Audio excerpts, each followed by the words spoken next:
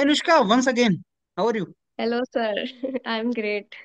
Okay, so Anushka, today the topic which you have chosen for the interaction is very, very important, in fact, and Yeah, students keep on asking about this particular topic. There are so many students, Anushka, who want to go for MS program in US, and one thing which stops them from exploring opportunities for MS in US is the high cost, high fees. yeah, funding. And that is the reason students look for opportunities in countries like Germany and Scandinavian nations where maybe education is Right. free. So students keep on asking, do we get fully funded MS in US? And today I think our entire presentation is on that. So Yeah, last time also you told that there's some students with you, you are doing PhD, but they are in MS and they are getting fully funded scholarship. Whatever scholarship you are getting in PhD, they are also getting the same scholarship. So right. today our presentation is on that. So all over to you, Anushka. So please tell first, I mean fully funded MS scholarships होते हैं US में और अगर होते हैं तो Yeah. कितना ज्यादा मतलब किस तरीके से क्या प्रोबेबिलिटी है उसका? Yeah, to like answer your question in short, yes, there are fully funded opportunities for MS programs. It can vary upon your research interest or your like the field that you're going for. Now, in my university, that is, I'm studying at Texas Tech University. So here, each department has their own rules, regulations, and funding like things. So here in Texas Tech University, it's जितना मुझे पता है it's only for biological sciences. So you do get fully funded MS program, that is MS in biology or MS in microbiology. These are the two fully funded programs offered in the biological sciences department. And the good thing is they provide you health insurance, like your health insurance is covered. Your tuition fee is like very nominal that we PhD students pay, and plus you get a stipend for your living to Hmm. cover your living costs, and then you also end up saving some money. So it's not always for PhD students, it's also for MS, but it depends on universities and the program. So I'll be discussing about how to like approach for this Okay. fully funded MS program in biology at particularly in my university, that is Texas Tech University. Okay. So let's start it, Yeah. Anushka. Yes. Okay, so as I discussed, I'll be talking about fully funded MS program at my university, that is Texas Tech University. Now, this is particularly or specifically for the Department of Biological Sciences. So, the students who are really interested in working in this department or in the field of biological sciences, they can apply to this fully funded master's program. So now Department of Biological Sciences at TTU, it provides two major degrees in masters, that is master's degree in biology in general and microbiology. And today our focus is going to be on the funded opportunities for master students in this field. Now, as discussed, there are two programs. It's MS in biology and MS in microbiology. So if you're interested in maybe studying the general biological aspect, then you can go for MS in biology in general. And if you're interested in studying microbiology, then you can opt for MS in microbiology. There are some research areas like which are included in MS in general biology. These are animal physiology, ecology, evolution, and systems biology. Then they also have microbiology, plant biology, and biotechnology, and as well as quantitative biology. So these all research areas, it comes under MS in biology degree. Now, our university, that is Texas Tech University, they have mentioned the financial assistance that you can get on competitive basis in this program. They had mentioned that if you like what actually your funding is on. So basically, when you say that the program is fully funded, either you get assistantship like as a TA, that is teaching assistantship, or you get an RA, that is research assistantship. So now teaching assistantships are generally awarded to students like all of my fellow mates that I know in my university, generally they are hired as a TA. But if your faculty has any funding from grants or like external funding, he can maybe hire you as a RA. And so your research assistantships and teaching assistantships depends on the department as well as your faculty. Now, so individual faculty members may be able to offer research assistantship based on their extent of their current research fundings, and you can contact your prospective major advisor to inquire about this possibility. Now, they had also mentioned that so while you're doing your MS and PhD, so during your first semester in your graduate program, you'll have to select your advisory committee. So you'll have to select your main advisor, that is your PI, and some of the committee members from the biology department itself. So now coming to the application process, like what is actually the application process to get into this master's degree, a fully funded master's degree in biology? So the first and the foremost thing is that you have to identify a major advisor, and it is your responsibility to contact the professor under whom you would like to work with. So you have to email him, or maybe you can approach him via LinkedIn and ask him if he's hiring any graduate student or not, and accordingly, if he thinks that your profile is suitable enough for his open position for a graduate student, he'll conduct an interview with you. And if you're successfully passed in the interview, he'll ask you to apply. So he'll tell you, okay, you can go forward and submit your application in the graduate school of TTU. So your first step is that you identify your major advisor, you contact him, you have an interview, and then you prepare your application materials. So you need your transcripts, your CV, then statement of academic and research goals. I'll be discussing what you should mention in your SOP. So it is approximately 1 page, and they have some specific set of questions that you need to answer in your SOP. Also, you need to submit 3 letters of recommendation, and for international students, you have to submit official TOEFL and IELTS score. So the decent score is anywhere between 7 to 9 bands if you want to really get selected. GRE is not required, GRE is optional for this particular program.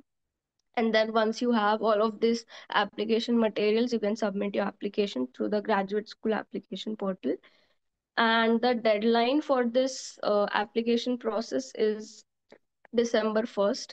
So if you want to be considered for any scholarships or fellowships, you should submit the application by December 1st for admission in the next fall semester.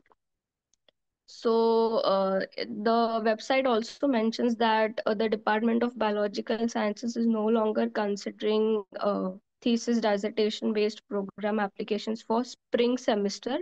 So my advice would be like just go for the fall semester, and your target should only be for the fall semesters, because they have stopped accepting applications for the spring semester entry.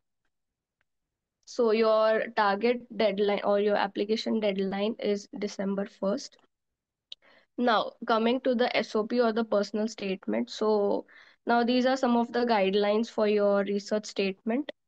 So the first thing is that it should be limited to 1 page. Your SOP should not go beyond 1 page, and you should mention the following things. That is the reason that you want to pursue your degree, that is PhD or MS, and the reason that TTU is the ideal choice for your education. Also, you should mention the reason that your research interests are particularly well suited for your desired research lab, and maybe a brief synopsis of the ideas or projects you envision. Now, you don't have to submit a research proposal, you just have to mention 2 to 3 points that you think maybe can work as your MS project in future, but it's not mandatory to go on with that particular project. And the optional thing is your future career goals that you hope to achieve with your desired degree. So these all are the things that you should mention in your SOP while applying for fully funded MS program. Now, they had also mentioned that what things do they evaluate and consider, like for selecting your application and giving you an offer letter. So they do check your GPA, and good GPA is about 3 on the scale of 4 here in American system. Now, they also check for your clarity and alignment with departmental research strengths. Like, uh, do you have any clarity for this particular subject, and do your research aligns with the professor that you would want to work under? Then they also check your letters of recommendation, and they, like, if professor has any negative comment about you. And then faculty mentor commitment. So the thing in TTU is, your faculty, if he agrees to take you as a student, he gives a written commitment to the department that I would like to hire this particular student. So he submits your name and your application, and then the admission committee recruits you as a master's or PhD student. So confirmation of a faculty member's willingness to serve as a major advisor is one of the things that they consider for as an evaluation criteria. So that, I mean, the most important thing is to convince your major advisor or your faculty advisor to like hire you as a master student. Now, there are some of the tips for securing funding. So, I think you should always contact your potential advisors early. Now, what do I mean by early? So, applications generally start for MS around September, or maybe late September, or maybe early October. So, I think your target should be to apply in October. Now, in order to apply in October, you need to get some positive responses from your professor around maybe September or August end. So if you start from early August or late July to email potential faculty members, then you'll start getting their replies maybe after a month or two.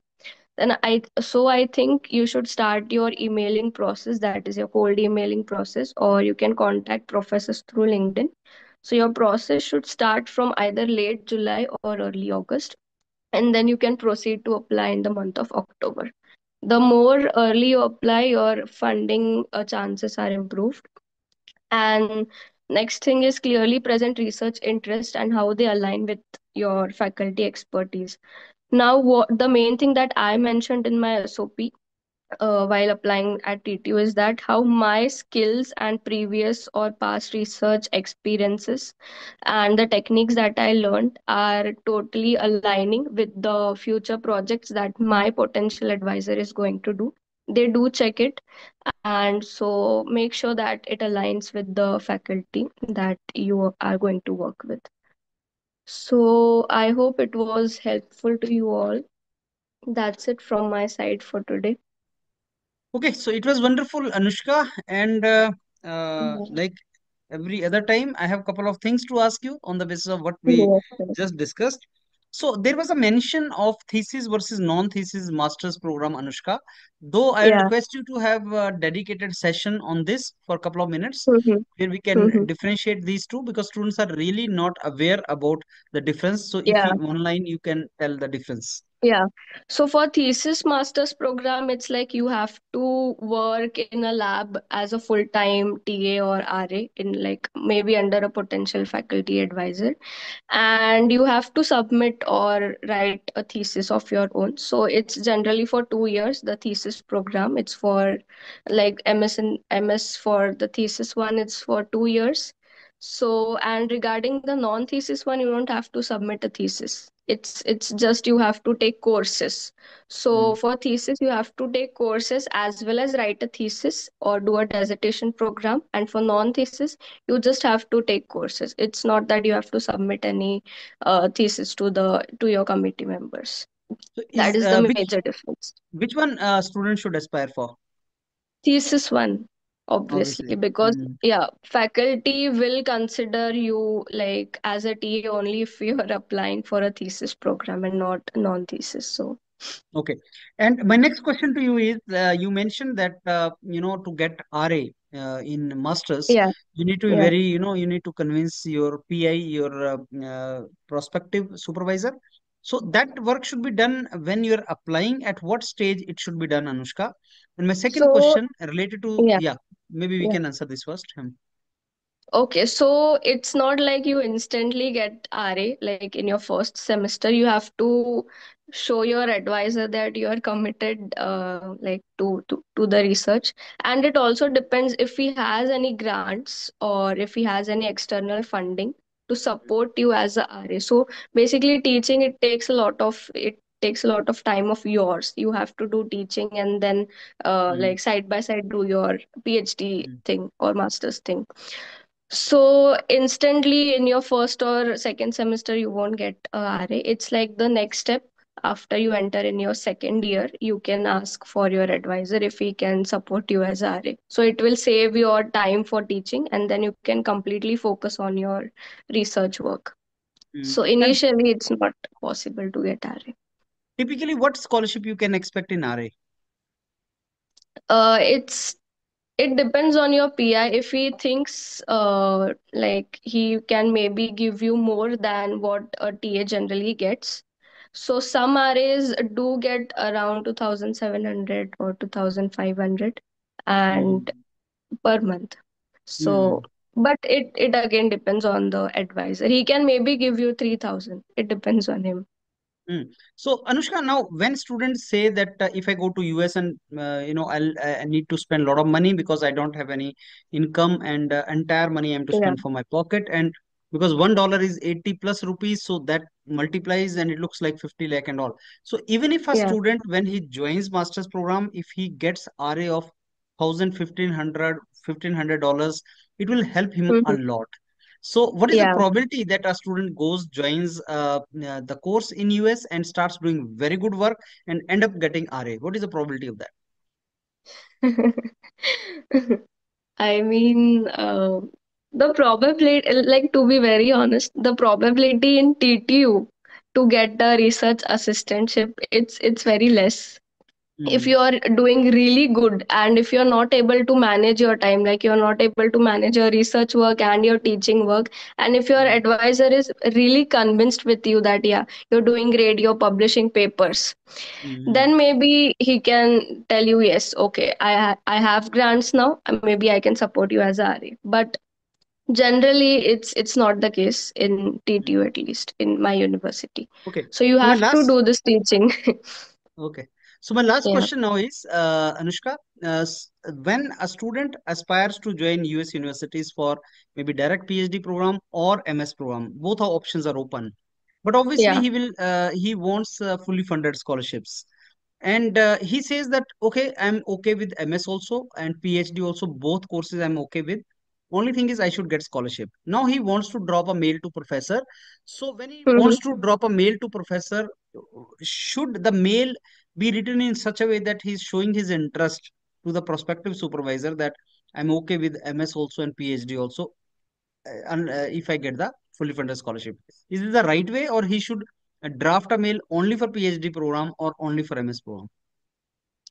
Okay, now to answer your question very honestly, it's okay if you mention that I'm okay with getting a master's or PhD, because the mentality of American professors, it's very different than Indian professors. So I just think that they consider you as very like open person. You are interested in doing research, but the degree doesn't matter.